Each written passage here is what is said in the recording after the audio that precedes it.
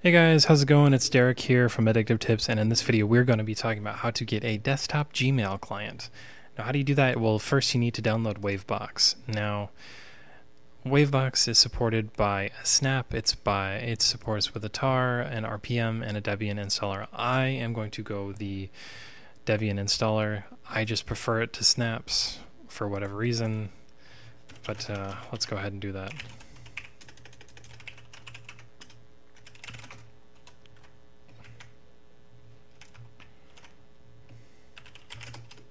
So we're downloading the image here, and it's going, or sorry, the binary file, and then we can install it to our system. Now that the file is downloaded, we can quickly install it. And you can install it with whatever you'd like to. I'm going to use the QApt package manager, but you can use whatever you'd like.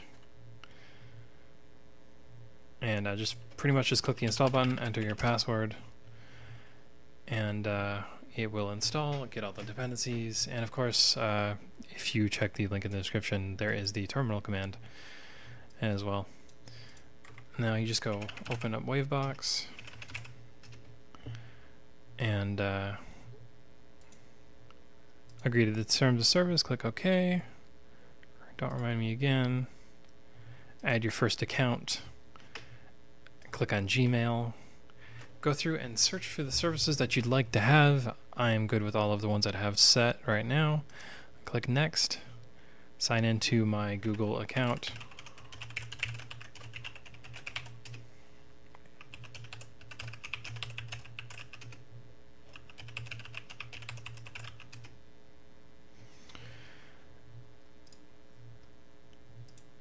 And this will connect to my Gmail account. And now I have a desktop Gmail for my my Linux desktop. So, very brief, but that's just how to use Wavebox to set up your own desktop Gmail application. And you know, there's no desktop shortcut, but you know, it's pretty cool because you can just open up Wavebox and you've got this little app here. You don't have to have your browser open all the time. You've also got calendar and all of that, so it's pretty useful. Anyways guys, just a quick little video on how to get Wavebox and Gmail working on Linux. I hope you enjoyed it, and I will see you in the next one.